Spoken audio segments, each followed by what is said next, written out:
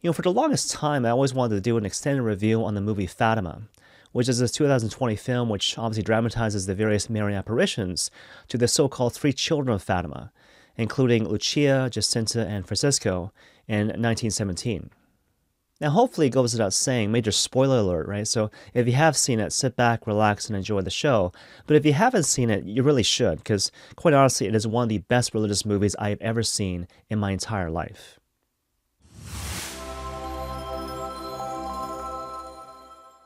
So the first thing that comes to mind is the importance of praying with simplicity, faith, and conviction. And so in this regard, a couple of passages come to mind from the gospel. So first of all, the Gospel of Matthew chapter 11, where the Lord very famously says, "Do not heap up empty phrases like the Gentiles do." But secondly, from the Gospel of Mark chapter 6, where he says, "Whatever you ask for in prayer, believe that you have received it and will be given unto you." And so again, the underlying idea is when you pray, pray with faith, simplicity, and conviction.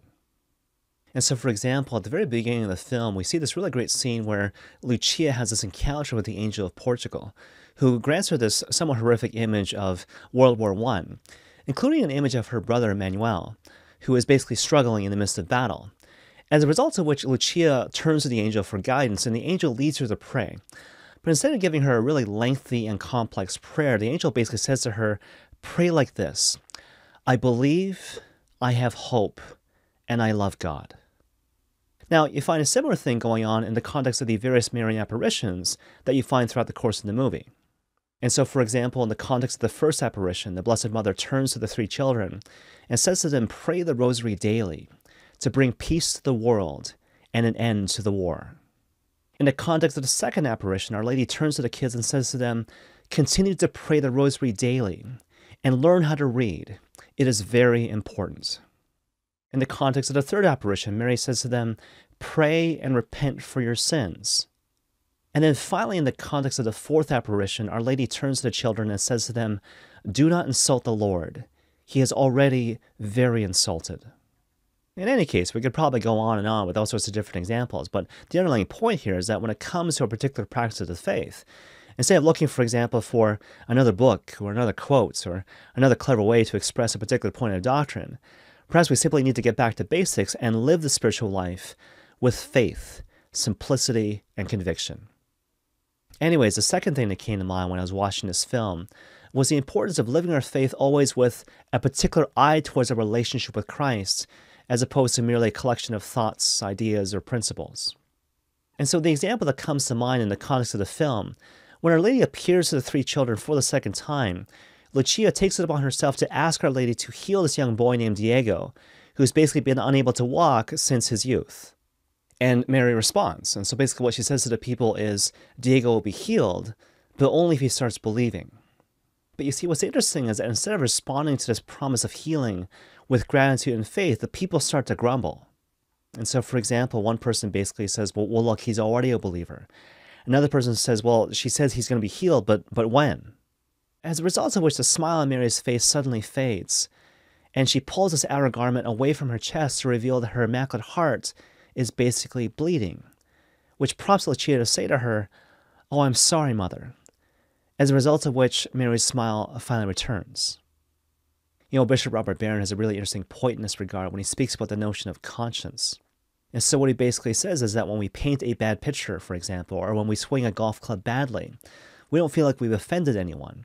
But in contrast, when it comes to the moral life, when we do a bad thing, we do feel like we've offended one whom we should love with our whole heart. And the whole idea, of course, is that when it comes to the moral life, or when it comes to the spiritual life in general, rather than practice our faith purely in terms of abstract thoughts and ideas and principles, we should always situate this practice in terms of our relationship with Christ, the one whom we are called to love with our entire being.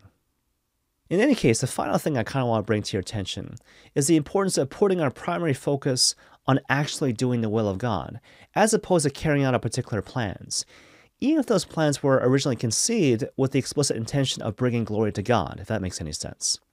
And so, for example, in the context of the Gospels, you find this particular principle at work in the life of the Blessed Virgin Mary herself, particularly in the context of the Annunciation, which of course you find in the Gospel of Luke. And so, as you might recall, in the context of that particular story, the angel Gabriel appears to the Blessed Virgin Mary and invites her to become the mother of the Savior, in response to which Mary says, "How can this be, since I am a virgin?" Now, the thing I want to impress upon you is that when Mary asks the angel this particular question, it's not because she doesn't know where babies come from, right? She asks this question as a point of clarification. Do you want me to become the mother of God and still remain a virgin? Which speaks to the fact that Mary's intention from the very beginning, even before the appearance of the angel Gabriel, was to be a consecrated virgin in the context of her marriage with Saint Joseph, which, if you think about it, is the only way that her particular response makes any sense. But you see, the underlying point for our purposes is that even though Mary's original plan was a good plan, a noble plan, a holy plan even, again, to become a consecrated virgin for the glory of God, God had other plans. His plan, of course, was for her to become the mother of the Savior. And the moment that became abundantly clear to the Blessed Virgin Mary, she consented to God's will for her salvation and the salvation of the world. Hence, I am the handmaid of the Lord. Let it be done to me according to your word. Now, what's interesting is that in contrast to the Blessed Virgin Mary, Lucia's mother actually struggles to apply the same principle in the context of her own life. And so, for example, at the very beginning of the film, the mayor of Fatima is seen in the town square, basically announcing the names of the various young men who've either been killed in battle or are otherwise missing in action, which prompts Lucia's mother to send up a heartfelt prayer to the Lord.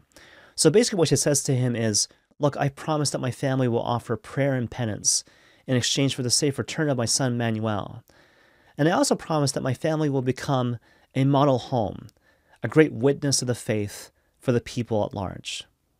Now, obviously, on the face of it, this particular petition is really good and noble, right? Because again, she's praying for the safe return of her son, and she's praying that her family will become this model of faith for the surrounding community. But what's interesting is that over the course of the film, we see that Lucia's mother, at least for the most part, becomes one of the chief antagonists to Lucia's own journey of faith. And so, for example, throughout the course of the movie, Lucia's mother struggles to believe that the Blessed Virgin Mary is actually appearing to her daughter, such as she's constantly pressuring Lucia to renounce these so-called lies about Mary actually appearing to her. Along the same lines, there's this really dramatic scene partway through the film where Manuel is declared missing in action, as a result of which Lucia's mother is understandably really distraught. But then when Lucia urges her mother to pray to the Blessed Virgin Mary, her mother responds by basically slapping her. And on top of that, when Lucia suggests that they offer up this particular suffering for the conversion of sinners, her mother responds by saying, look, don't make fun of me. And if Manuel does not return, it's basically your fault. Now, obviously, Lucia's mother eventually comes around, but the whole point of sort of highlighting these early struggles that she has in terms of her early faith journey is to emphasize, again, the importance of cultivating a certain holy indifference. Namely, this principle that even though it's good, obviously, to cultivate good and holy plans for the glory of God, we should always be ready to abandon our prior plans the moment God reveals that he has something else in store for our lives, both for our sake, but also for the salvation of the world. Now, just in case you think we're being a little too hard on Lucia's mother, over the course of the movie, it's pretty clear that Lucia herself is struggling with the same thing. And so, for example, upon hearing the news of her brother being missing in action, Lucia takes upon herself to tie this rope around her waist and go around in a circle on her knees for an entire night. But then later on, when Lucia meets with the Blessed Virgin Mary, even though Mary certainly affirms the necessity of prayer and penance to facilitate the salvation of sinners, at the same time, Mary says to Lucia, I don't want you tying tight ropes around your waist. Which speaks to the fact that the act of sacrifice and penance, which is most pleasing to Christ, and therefore most efficacious in the economy of salvation, is not so much the hardest thing that we could possibly do, but rather that which is in accordance with God's particular will for our lives. And of course, that's what we see playing out in the context of the film. And so even though Mary makes it clear again that she doesn't want Lucia to wear a tightrope around her waist, at the same time it's also abundantly clear that God wants Lucia to offer up her sufferings in the context of her daily life for the salvation of souls. But it doesn't necessarily come as you might expect. And so instead of corporal punishment, she has to endure misunderstanding, whether we're talking about her family, her friends, her neighbors, even the local politicians. But of course, the challenge on the part of Lucia is that she's got to trust and believe that all these things work for the good for those who love the Lord. All her sufferings ultimately contribute to her salvation and the salvation of the world. Okay, now one final example in this regard, and I'll kind of end with this. And so the very best scene in the entire film arguably takes place in the context of Mary's second apparition, where Lucia basically poses to Mary a question as to whether or not the three children can join Mary in the kingdom of heaven sooner rather than later. And in response to her question, Mary basically says to Lucia that Jacinta and Francisco will join her soon, alluding to the fact that they'll shortly die as a result of the Spanish flu. But in regards to Lucia, she says, you have to stay because Jesus has chosen you to be the messenger of faith in Mary's Immaculate Heart. As a result of which, Lucia is really upset. But then Mary does this really beautiful thing. And so she basically leans down to Lucia, comes down to her level, looks her in the eye, and basically says to her this: one day, a long time from now, I will come for you. I will never leave you alone. Now, obviously, it's a beautiful line, but the thing I want to impress upon you is that this particular promise made to Lucia is not meant exclusively for her, but in a certain sense, is kind of meant for all of us. And so in a certain sense, our Blessed Mother is saying to all of us, look, even though you are called right now, certainly to struggle and persevere in the context of this pilgrim journey, offering up your prayers with faith, simplicity, and conviction, and offering up your acts of penance and sacrifice in accordance with God's will for the salvation of the world, you got to trust and believe that eventually in time, I will come for you, and I will never leave you alone. So believe, have hope, and love God. And may God bless you all.